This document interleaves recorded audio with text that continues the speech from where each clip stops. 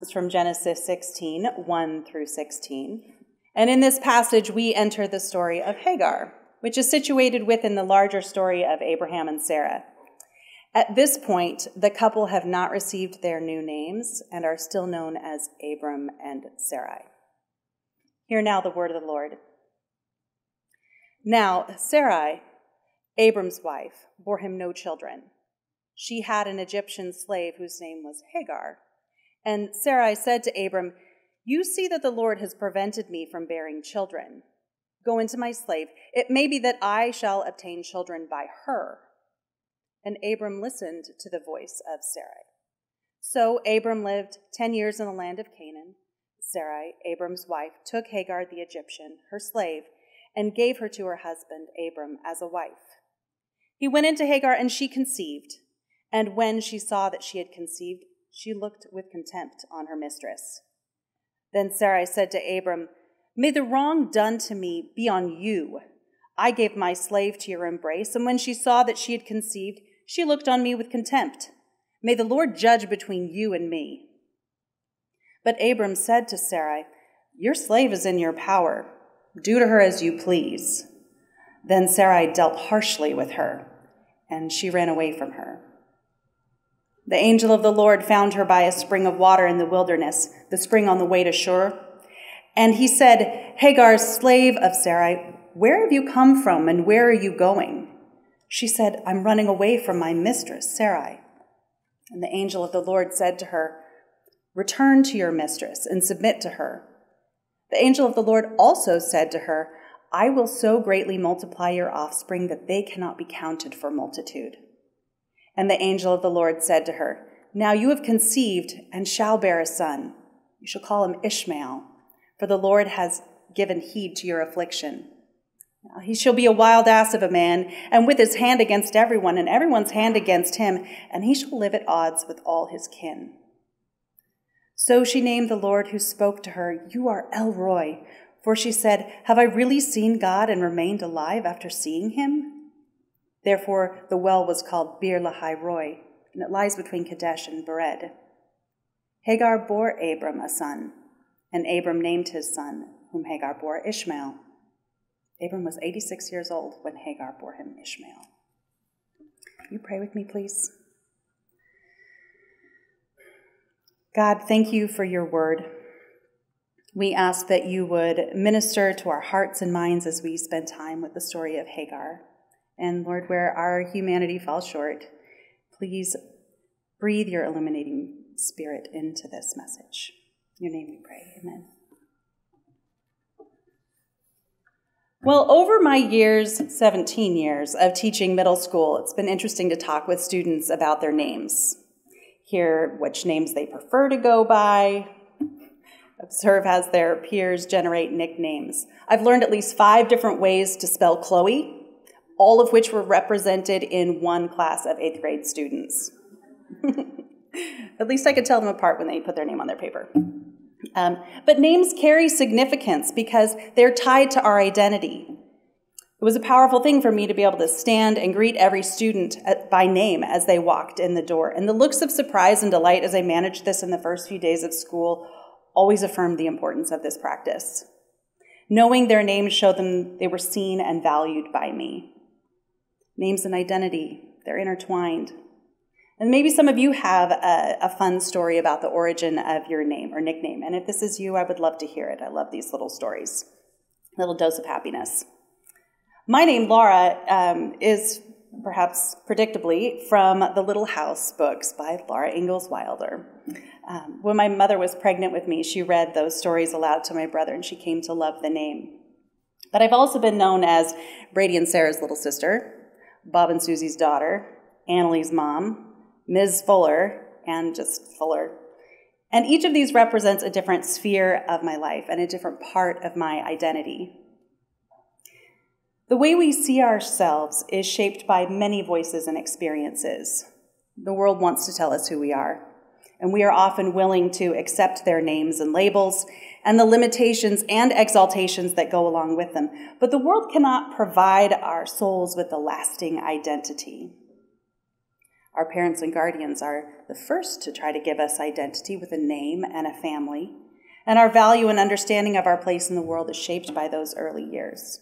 Is our name safe in the mouths of those who care for us? Is our home a place of stability and support, or chaos and indifference? And our understanding of who we are emerges in that setting of home. When we meet Hagar in Scripture, her home is not one we would wish for. She was a slave, her life completely subject to the decisions and whims of her mistress, Sarai. Her story begins in Genesis with an emphasis on her subjugation. In some Jewish writings, Hagar was given to Sarai by Pharaoh as compensation for her time in his household. You may recall the story. Pharaoh had purchased Sarai from Abram as a concubine because Abram was too scared to admit that Sarai was actually his wife. No. However, the biblical account does not give us a specific origin story for Hagar. We simply know that she is Sarai's Egyptian slave, required to do her bidding. Even her name recorded in Scripture is likely not her actual name. In Hebrew, Hagar means the foreigner or alien or sojourner. Had Hagar been stripped of her original name and called by this degrading title? It's possible. With limited information, though, the author quickly shapes our understanding of Hagar's identity, and what they find significant is that she is female, foreign, and enslaved. In the culture that she lived in, this placed Hagar nearly at the bottom of the social structure. And I wonder how much of this cultural identity Hagar accepted and how much she resisted. I recently heard a description of the 5 people that walk into the room as you enter. Who you want others to think you are, who others think you are, who others want you to be, who you want to be, and who you think you really are. And to that 5, I'd like to add a 6th, the one that is absolutely the most authentic, who you are in the eyes of God. And what does it feel like then to be considered in God's view? Depending on how you understand God and how that has been shaped, the idea that God can truly see you could prompt a wide variety of emotions. But turning to Hagar's story, let's see how God's view of her is different from those around her. In this part of the saga, Abram and Sarai is seeking to bring forth a child through her own means, not God's, and offers Hagar her slave as a surrogate and wife to Abram. Sarai's hope was that any child from that union could be claimed as her own, because such practices were common at that time. This points to the one power Hagar had over Sarai, even as a slave, her fertility. Yet she lacked autonomy over even that. Hagar had no say over whether she would be given to Abram, whether she would bear a child, or whether her child would ultimately be given to Sarai. Hagar's preferences and well-being were not given any consideration because the value placed on her by others was not in her person, but what could be gained by having and using her. The dismissal of personal value and stripping of inherent rights is unjust, and these actions eroded her personal sense of self-worth and identity. But we know Hagar's spirit was not entirely crushed. She had enough fight left to push back against her position. And Scripture tells us that when Hagar discovered she was pregnant, she held Sarai in contempt. And it's unclear whether this stems from her perceived change in status as carrying Abram's child, or her fierce anger over Sarai sexually exploiting her for reproductive purposes. When Sarai sees this shift in Hagar, she blames Abram. But Abram brushes it off and reminds Sarai Hagar's at her mercy, which ultimately leads to Hagar being badly mistreated. It's interesting to note that Sarai's oppression of Hagar is described using the same word as Egypt's oppression of Israel, which ultimately led to God's liberating intervention.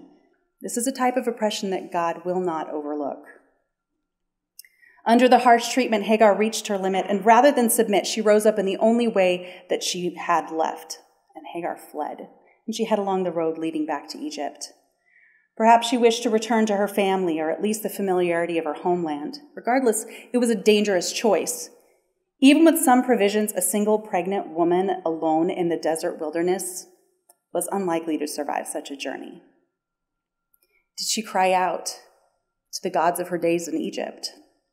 Did she cry out to the God that she had come to know among the tents of Abram's household? Did she curse those who subjugated her? Could she even articulate her despair and needs. We know that God is near the brokenhearted and saves the crushed in spirit, and that the Spirit of God helps us to pray even when we cannot find the words. So, spoilers. When she stopped at the spring to refresh herself, she discovered she was not alone because the angel of the Lord had come to her. And the first word out of the angel's mouth was her name. But the angel of the Lord had some unwelcome news for her. To her certain dismay, the angel told Hagar to return to Sarai. And this can be a problematic part of the story for us to hear, especially when we consider how it might be applied to current day situations of abuse. Why would God ask Hagar to return to her life of slavery? On a practical level, we can imagine that Hagar was likely facing death in the wilderness if she persisted. The angel does offer an explanation, and Hagar receives the first divine annunciation of a woman in the canon of a promised child and a promised dynasty. He gave her hope. Immediately following, Hagar expresses something simple yet profound. She says, "You are El Roi," which translates to, "You are the God who sees me." Hagar is the only person in our scriptures to give God a name in this way. As a slave who had been overlooked and seen as something to possess and use, the significance of being truly seen cannot be exaggerated. This encounter at the spring was the meeting of the lowly with the divine, and it is a meeting of familiarity, compassion, and hope. God heard her, saw her, came to her, and spoke a future and true identity over her, the one God had always been able to see, an identity that would be known for hundreds of generations to come, because we know her.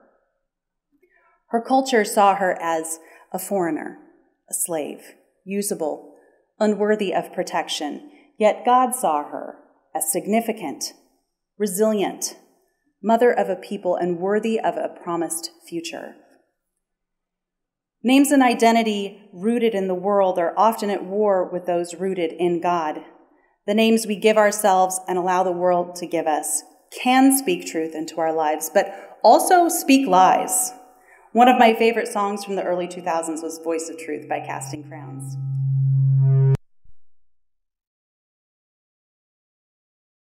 Remember that song? And it speaks to this exact issue. The chorus goes, "But the voice of truth tells me a different story. The voice of truth says, 'Do not be afraid.' The voice of truth says, 'This is for my glory.' Out of all the voices calling out to me, I will choose to listen and believe the voice of truth." Just as Hagar named God El Roi, the God who sees me, Casting Crowns names God Voice of Truth. These two names for God are powerful reminders to me of who God is and who I am in relation to him. Choosing to accept our identity as God sees, as Christ offers, can be difficult for us. Perhaps one of the ways we can live into that identity is to use specific names for God, such as the God who sees me and Voice of Truth, as we think about God. God has been given many names in Scripture, and I'd like you to listen to a few of these and pay attention to what's going on inside you as you hear them. Which ones stand out to you? Which ones seem like a good fit for how you relate to God, or maybe wish you related to God? This is not an exhaustive list. God Almighty, the Most High God, the everlasting God. The Lord will provide. The Lord is peace. The Lord your sanctifier. The Lord my shepherd, God of knowledge. The Ancient of Days, King of kings and Lord of lords, God the Father, Savior, Prince of Peace, mighty to save, God with us. Each of these names speaks to a particular part of our perception of God's identity. And some of these resonate with us deeply. And maybe there are other names that you like to use for God that bring comfort and a sense of understanding of who God is to you. Because we connect to God in personal ways, just as Hagar did when she spoke the name, the God who sees me. This identity is reflected in the name of her promised son, Ishmael, which means God heard. Clearly, when Hagar returned to camp, she told Abram of her experience and what the angel of the Lord told her. Everyone who met Ishmael, including Sarai, would be reminded of Hagar's miraculous encounter with the divine. When we realize that God sees us and we begin to live into that identity, our life will certainly change because we are living from an understanding that we are valuable in God's sight. The story of Hagar serves as a reminder that the Lord is near to the brokenhearted and saves the crushed in spirit, that God knows the plans he has for you, plans for your welfare and not for harm, to give you a future with hope. While the world will seek to influence and perhaps even reject your identity in God is constant, clear, and secure. You are created by God, made in his image. You are known. You are chosen. You are beloved. You are sought. And you are seen. Truly seen.